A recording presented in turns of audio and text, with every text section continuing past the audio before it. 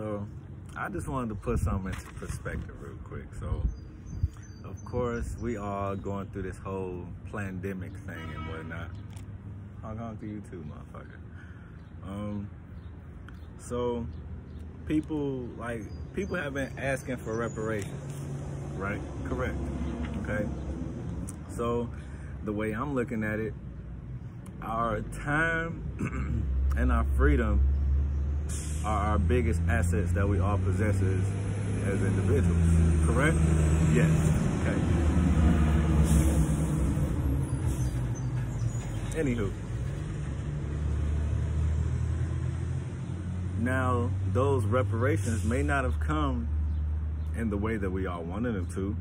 They may not have even come in a way that we could collectively even recognize it. You feel what I'm saying? So with that being said, my whole perspective on this whole Corona situation was, Corona was like a form of reparations in a sense, because it allowed us our time and our freedom to be able to do whatever the hell we chose to do with that time and freedom.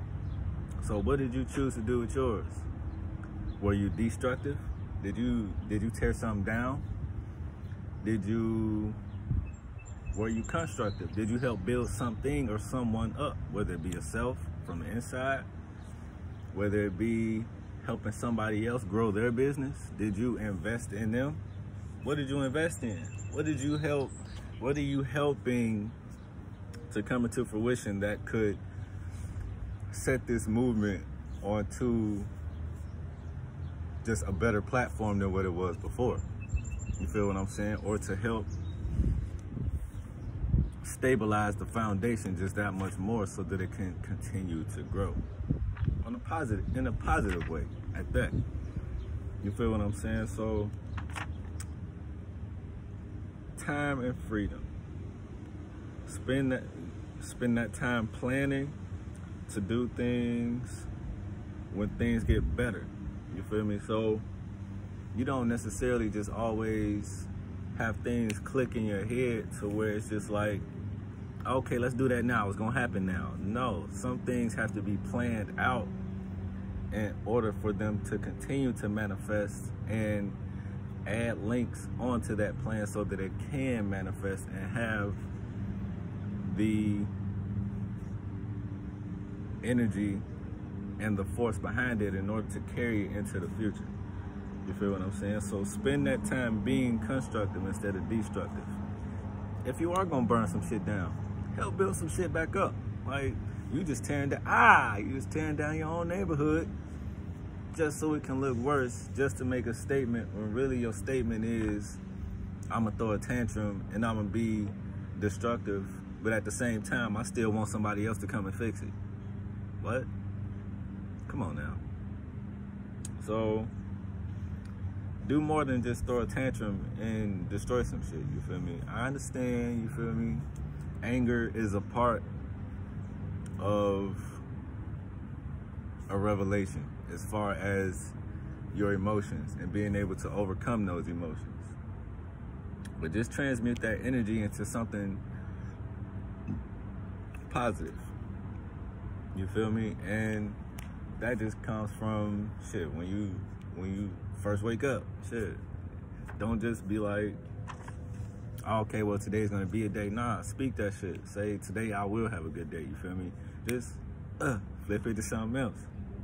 You feel me? And then those psychological manifestations will become your reality.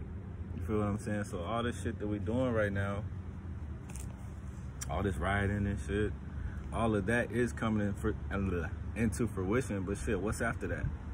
You feel me? Plan for something after that.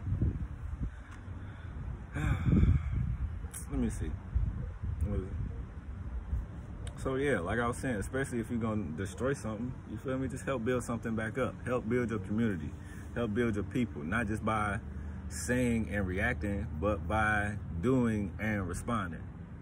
You feel what I'm saying? So imagine if half the people present at the protest invested in something, you feel me, and just transmuted and transformed and invested all that energy that you're using to burn something down to plan and invest and to make yourselves more knowledgeable. You dig what I'm saying? Like, just use that energy